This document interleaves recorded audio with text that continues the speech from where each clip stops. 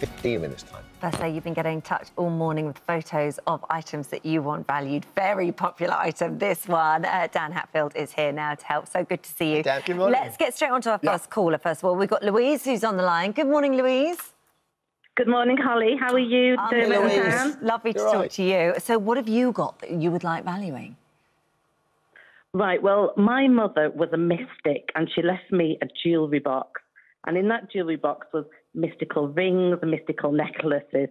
And she always used to do fortune telling with this ring on. So she's very connected to this jewellery box, as I'm always connected to jewellery. So I feel energy with jewellery as opposed to the monetary value.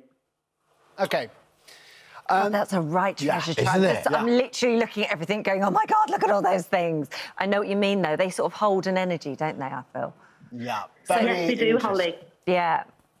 This is very interesting. So this is sort of a pawnbroker's dream, because when something like this comes in, we like to get our hands on it, have a look at what everything's worth.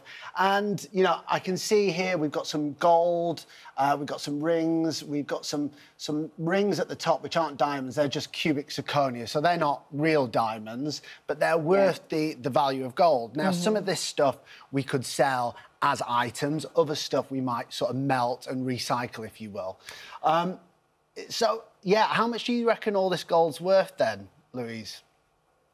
Well, for me, as I say, it's very much the energy value because people come to me with a ring or a necklace and I pick up energies and I clean the jewellery to sort of re-energise them. So I would say they're probably worth, what, about 200, 300, 400 pounds? I don't know. I've not put a monetary value on it. It is worth a whole lot more than that. So I would keep hold of that because that's, you know, that's your mum's treasure. She might not do when she finds out the value. Oh, why? Dan, you always do this. You tease us with this. If you have a look at it. So, look, I can't get my hands on it, but if I'm thinking that it's about 100 to 150 grams of gold, some of it might be 9 carat, some of it might be 18 carat.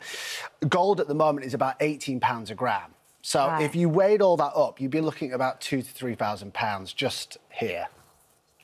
Louise. Is that Louise? We got ourselves a problem, Louise. Louise, you're still there, Louise. You know, I'm very, very, very, very shocked because underneath that there was an old picture as well, and I don't know whether anybody got. I sent the picture. Oh, so let's have a look at the picture. Let's have a look. That. So this is the painting here. Yeah. What's Liverpool. this? OK, so... That's the live birds, yeah. Yes, building. and this looks to me like it is a Lowry. Now, wow. Yes. Now, I can see that the scribble here, that's Lowry's signature. Now, I'm not saying that this definitely is Lowry. I would need to have a look at this. And Louise? Louise, sit down, Louise. Listen, all I can say, my mother, this is very strange because my mother is my spirit guide, so she would actually have a Lowry for me. Yeah, well, it looks like Lowry. Now, the thing is with this... There are a few things that I'm kind of a little bit worried about. Now, the smoke is billowing to the right-hand side. Lowry usually has smoke coming out of the left-hand side. Potato, potato. Well, yeah. And also the shading on the water is a little bit different to how Lowry would do it. I'm not 100% saying this is Lowry. I'm 50-50 on this. However, I would be happy to meet with you and have a look at this just to verify it. If it is a Lowry, it's not one of his stickmen Lowrys, which they are worth a fortune, but this could still be worth £6,000 to £7,000. 6 to 7? Yeah, that's it. Wow. So I need to verify this first. I'd need to have a look at it because, you know, it looks art, but there's a lot of fakes out there. Lowry did 10,000 pieces of work during his lifetime. So, but yeah. Louise, we'll hook you up with Dan. Yeah. And you can have a chat about this. I just love that. All right? Listen, I need to have a trip to London with it. Say that again. I said I need to have a trip to London with it. Absolutely. I'm down. Definitely. Thanks, Louise. Thanks, Louise. Thank you. Thanks. Sally's next up. Hey, Sally. Hi there. Hey, how are you? Sally, you have I'm great, thanks. Your late grandmother's mirrors, is that right? That's right, yeah. So they were oh God, they were bought in the 90s, I believe, my uncle said, for about £200. And when she died, I think one of them was chipped, so they were going to just skip them. And I grabbed them out of the skip. And, yeah, so I thought I'd get in touch and see if Dan can tell me anything about them, how much they might be worth. Thanks, Sally. Very interesting. So these mirrors are beautiful. Yeah. Very intricate. Now, I would need to have a look at these again in person to make sure they are what I think they are. But have you got sweet tea at hand? Have you got a seat to sit down? Because you might be in shock. If you were going to if these were going to be thrown away and these were going to be in the skip, that would have been a travesty. By the design, they are Rococo in design. Now, what I mean by that is we're looking at about 1750. They're George II. Oh, wow. Very beautiful detail here with the leaves and the bowl and the fruit. And I can date it to about 1740 to 1750. Because after that would have been very columnised with the frames. Now, mirrors back then were worth a fortune. They were like the Rolex or the Rolls-Royce of their times because, you know, they were a status symbol. Not everyone could have a mirror.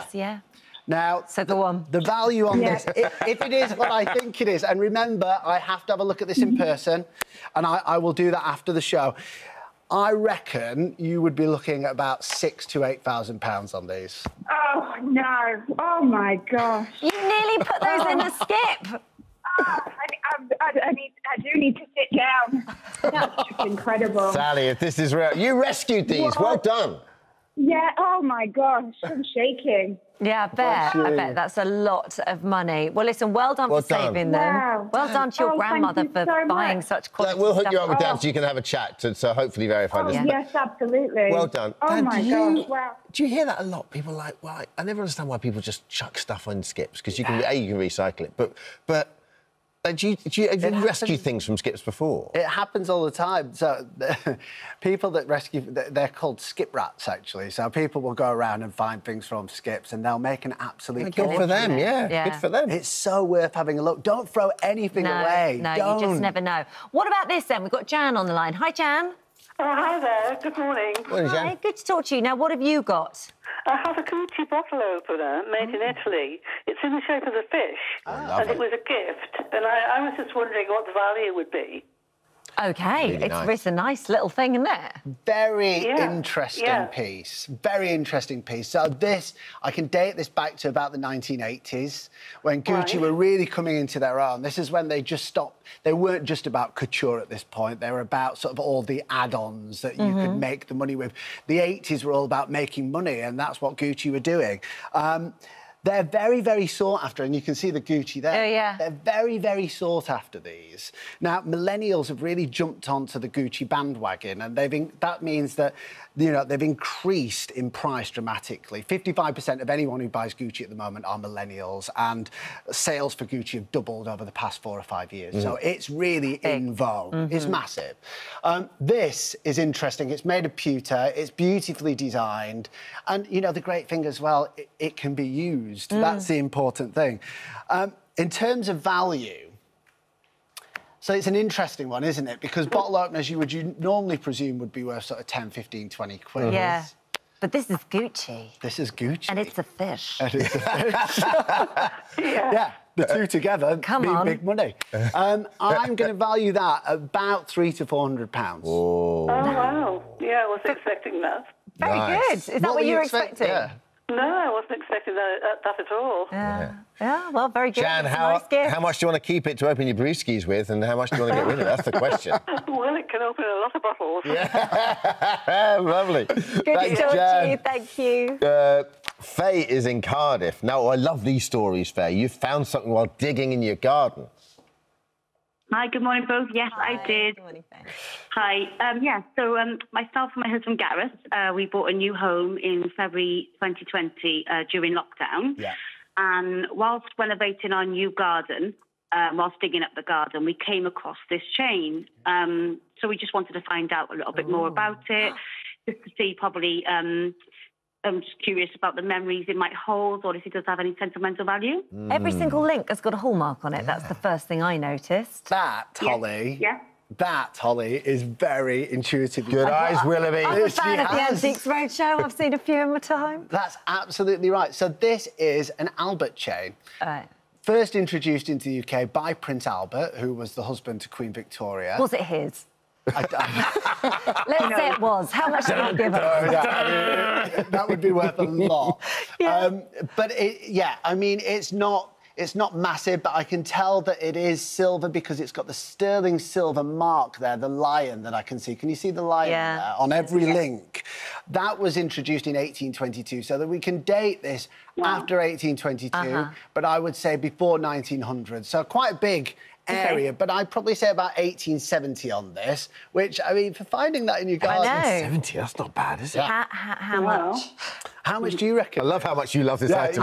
You got the whole mark. How much do you reckon? I reckon... Is it so it's silver, then, yeah, obviously? It's silver. So I reckon 800?